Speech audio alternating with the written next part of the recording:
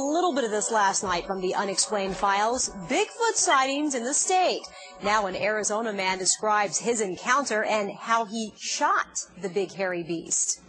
I hadn't seen him since 1981. This is not a place Roger Peterson particularly wants to be, but I have to come back out here and face it. Here is in the hot June desert west of Gila Bend. It is one of these, a Bigfoot Peterson claims to have seen. The area where I had my encounter was right back over there, at the base of the dam. It was nearly 20 years ago.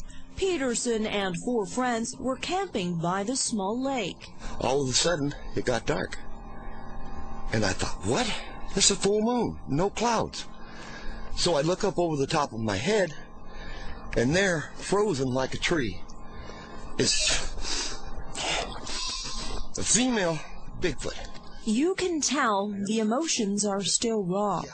Peterson says his friend saw another one appear and charge at them. He says there was no choice but to fire his rifle. After that, we heard it crash through the tree line, and it screamed, a god-awful scream. And to this day, I don't know if I just wounded it or if I killed it. He's come back to the area several times since then. He took this video in 2001 in hopes of another encounter. And in one scene, right there, Peterson says that's another one crouched behind a bush. I didn't know who to go to until I found Tom. And I've been hoaxed 3 times. Tom Biscardi hunts for Bigfoot full-time. And sure, there have been fakes, plenty of them over the years. But since devoting his life to the search back in the 1970s, he says he knows how to tell a hoax. And when it comes to Roger Peterson, Biscardi says something happened for sure. This guy happens to be credible. He didn't want to tell anybody what he had because he didn't want to be ridiculed. Was it Bigfoot? Biscardi says it's possible.